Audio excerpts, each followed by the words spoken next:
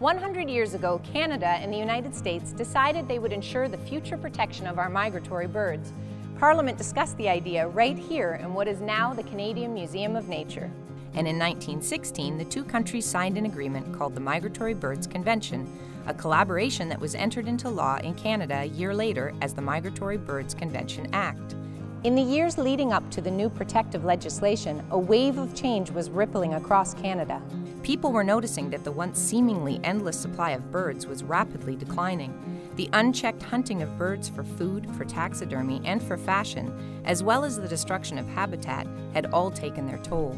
Several species of birds had recently become extinct as a direct result of human activity.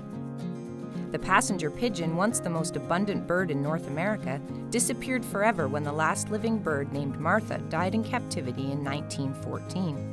The conservation movement that is still alive and well in Canadian culture began around the time our government signed that first International Wildlife Conservation Agreement. And now, a century later, nearly 400 species of migratory birds have protection as a result. When bird populations decline or disappear, ecosystems and humans suffer. Some bird species pollinate plants, while others disperse seeds. Many birds eat insect pests, and some even clean up carcasses. It would certainly be awful if we couldn't watch beautiful birds or hear their incredible songs anymore.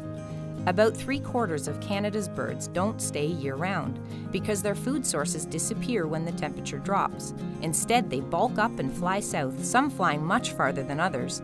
The Arctic tern will fly from the Arctic all the way to the Antarctic every year. How birds navigate is still a bit of a mystery. Scientists agree that birds use a combination of techniques. They could be sensing the Earth's magnetic field or using the sun, moon, stars, and other landmarks to position themselves. They could be following older birds or even smelling their way. However they're doing it, it's truly an amazing feat. Birds need to be protected throughout their annual cycle, while nesting, migrating, and in other countries. To do that, many partnerships are in place, and over 90 migratory bird sanctuaries protect more than 11 million hectares of bird habitat across Canada. Much has changed in Canada in the last 100 years, but some bird populations are still declining, like the barn swallow and the loggerhead shrike. There are many different threats affecting birds. Their habitat can be destroyed, they can be caught by pets, they can be confused by lights at night and collide with tall buildings or with power lines.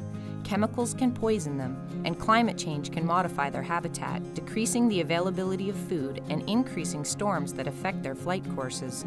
Successful collaboration with the United States is as important now as it was when the Migratory Birds Convention was first signed, because traveling birds face an ever-changing world that continues to challenge their survival, no matter what side of the border they find themselves on.